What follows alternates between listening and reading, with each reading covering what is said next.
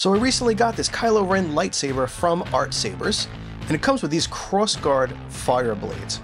And it also came with this 36-inch pixel blade, but it did not come looking like fire. So I'll make my own. So I'm not using anything special. This is just crap I had laying around the house. It's clear silicone for windows and aquariums. So the first thing I'm going to do is put the blade into the hilt and make a little mark so that I can mask off so that no silicone goes past that point.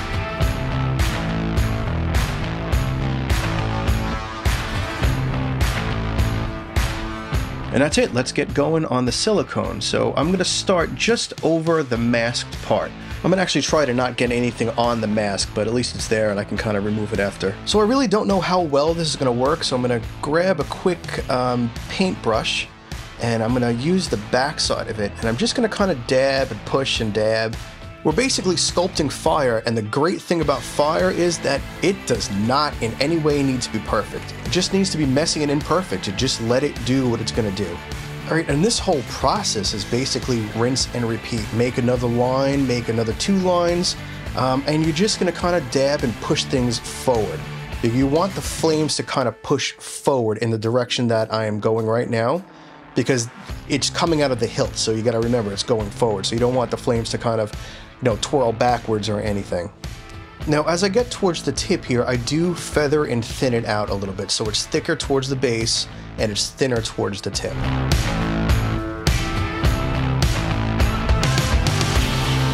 And then we just keep repeating this whole tapping and kind of push forward technique here.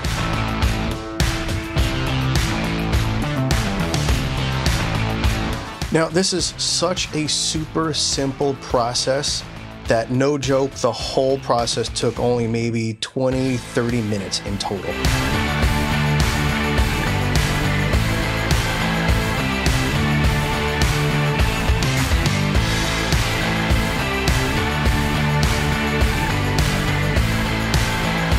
Now remember, once you come towards the tip of the blade, you want to make it much thinner so that it comes to more of a point rather than very beefy at the base there.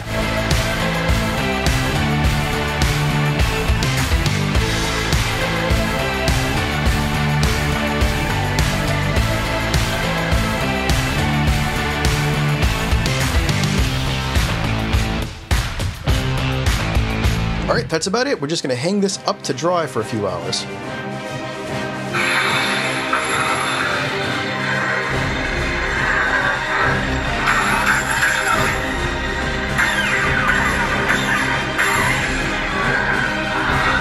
I gotta say, I originally did not know if this was gonna work out well, but this looks so great. It really brings this lightsaber to life. So if you have this lightsaber, think about doing something like this. It literally only took about a half hour. I did this with clear silicone that I just had laying around in my garage, but you might even be able to find better materials.